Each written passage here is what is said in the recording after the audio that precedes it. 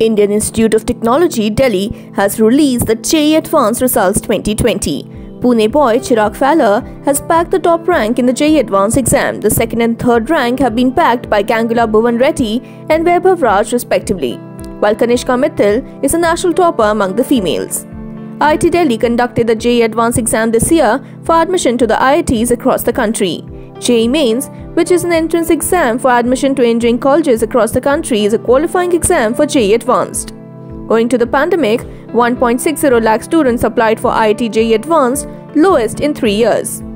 Last year, over 1.75 lakh students across the country of the top 2.45 lakh students who cleared JEE-Main exams had registered for the examination. JEE-Advanced 2020, which was scheduled to be held on May 17th, was postponed due to COVID-19. Congratulatory messages are pouring in on the social media for all the toppers.